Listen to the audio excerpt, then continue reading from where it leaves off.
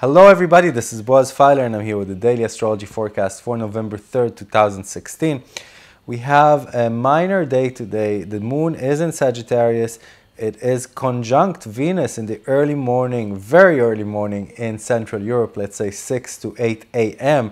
And then it squares Chiron and then it trines Uranus up to noontime. This is after late morning is already much more volatile because of the square to Chiron that makes us more sensitive than usual, and the trine to Uranus that makes us less patient. So we just have to watch that. Later on, from 10:30 a.m. Central European time, that's 5:30 a.m. Eastern Standard Time, the moon is void, of course, until 3:30 a.m. Central European time. The next day, that's 10:30 at night Eastern Standard Time. And it moves into Capricorn, bringing a much more adult and calculated approach to things than we had in the Sagittarian feel.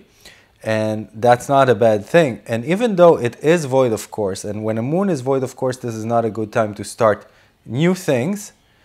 But nevertheless, it's not a bad time to do anything else that is not a beginning, that is not a first time. So it's just a minor energy, but it doesn't mean anything negative.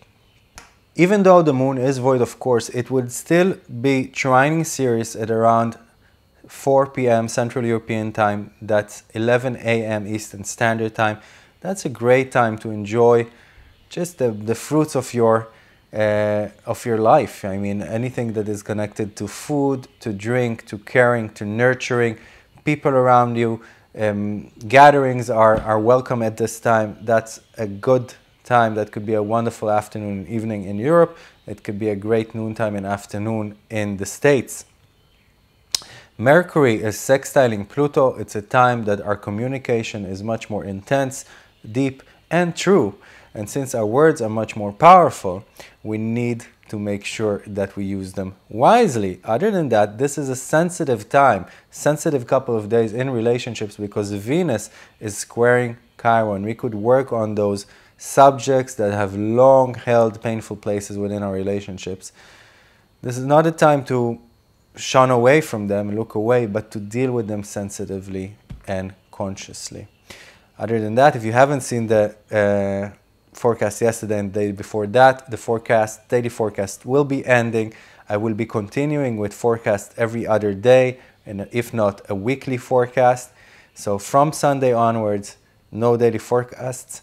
The reason for it, I'm going to be a dad and I need to become much more efficient. So you're still going to get all the info, but you're going to get it every other day or every week.